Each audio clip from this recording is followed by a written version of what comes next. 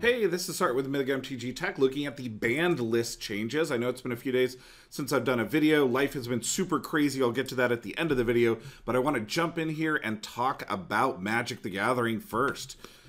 We need a healthy environment in every format to make the game fun.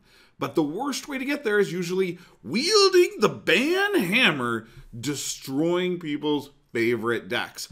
Sometimes it's got to happen, though. In the area of EDH, though, what the heck is going on here? I have no idea how this committee comes to their decisions. Yeah, Leovold's awesome. Makes people play fair. Really good commander. Shuts down a lot of cantrip and draw cards.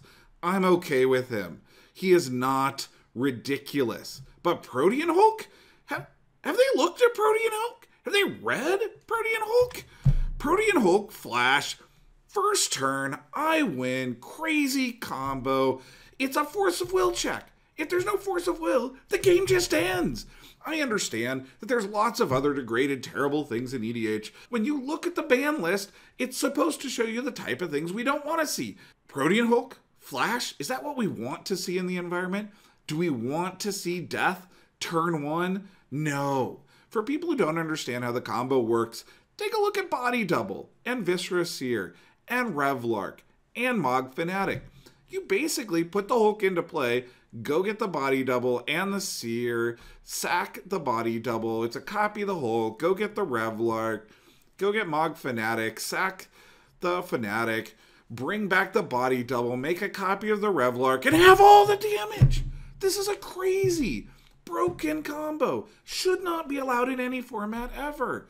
Just out there, nuts. Okay, maybe Vintage, where you got 4 Force of Wills and a bunch of power floating around. Not the end of the world.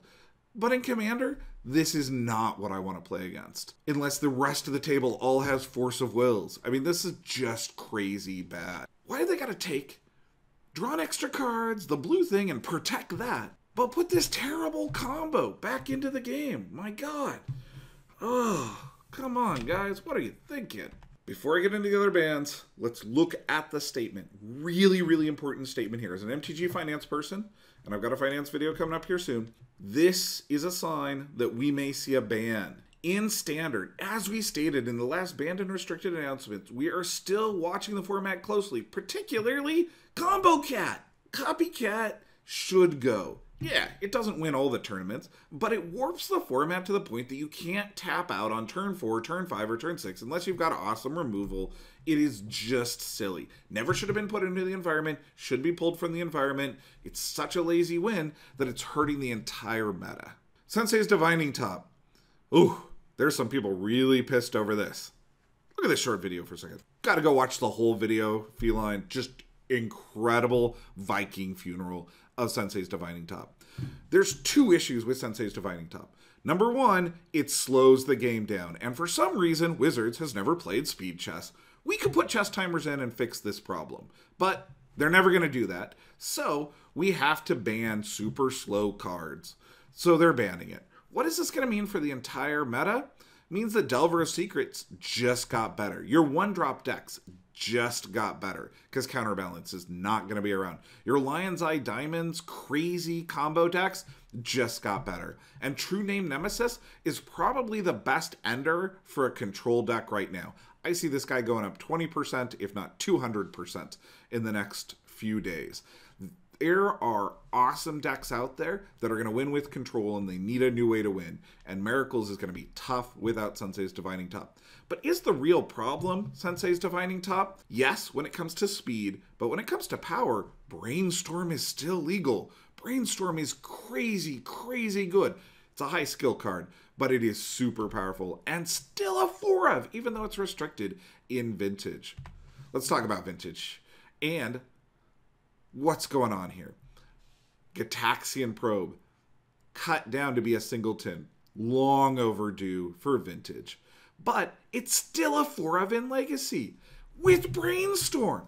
If you want to play one of the most broken formats out there and go to a GP and have a shot at getting on the Pro Tour, this is the deck that I would play. Grixis Delver, Gataxian Probes, Brainstorms, crush your opponent, stop them from doing anything with a tempo deck. Not easy to play, but Miracles just got banned out of the environment. Best tempo deck out there. Gush. Wizards, what is it with Gush? You love to unban and ban and unban and ban this card. It was broken long ago with Fast Spawn.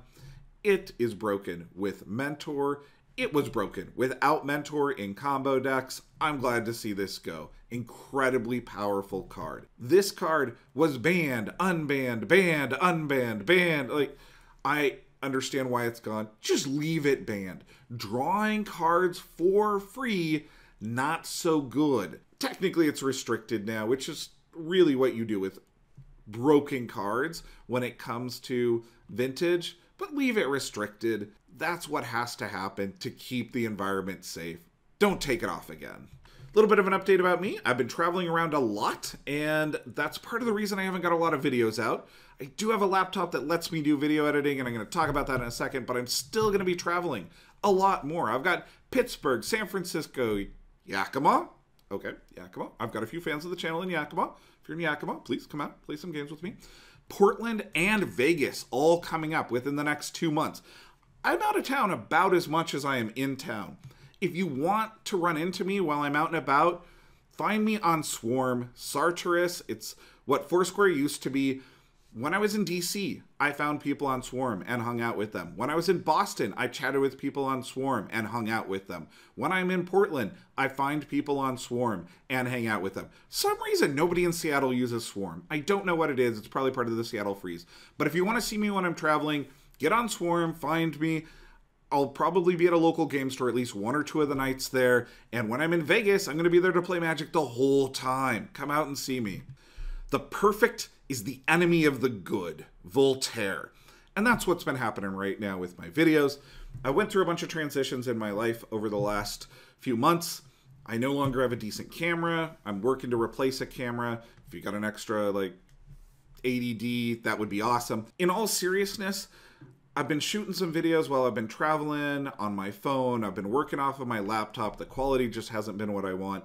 And I'm just going to say, screw it, and post stuff and get it out there and get back to posting things. I need to rebuild my studio. I need to make things happen even when I'm traveling. I'm not going to let the perfect be the enemy of the good, and you're going to see more content on this channel. What type of content would you like to see? Leave it in the comments. Thank you to everybody who's over there on Patreon supporting the channel. I did redo my Patreon. I've got a new video coming out. If I owe you packs or if I've missed anything in the past, please message me there. I will make it right. I've got some extra older packs to hand out to people who've stuck through me through this difficult time. Here's a little bit about the new reward levels. I've got a whole video coming out about that later. And thank you so much to chess.com for supporting me. Now, look at the other videos. Awesome videos. Hope to see you guys out and about. Swarm, find me. Yeah. Until next time, choose the cards wisely.